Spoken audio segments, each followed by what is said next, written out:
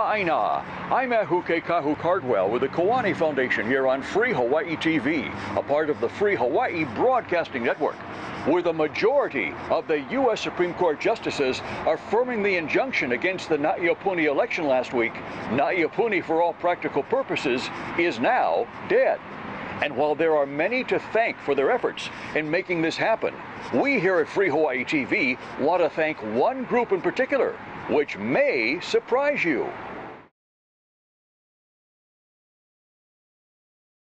But wait a minute, you say, isn't the Grassroot Institute a bunch of right-wing, ultra-conservative people? Aren't those people the enemy? Why would you want to say mahalo to them?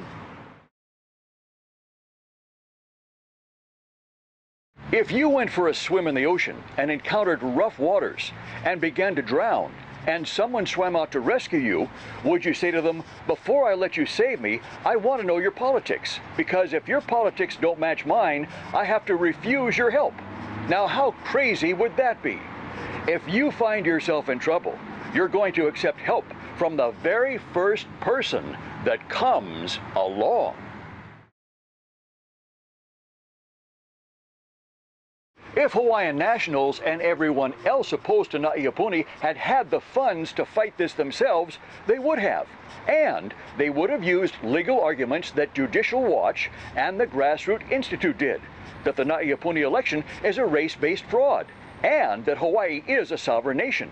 So the difference here is the Grassroot Institute and Judicial Watch had the money to do it, and those Hawaiians who opposed Na'iapuni did not.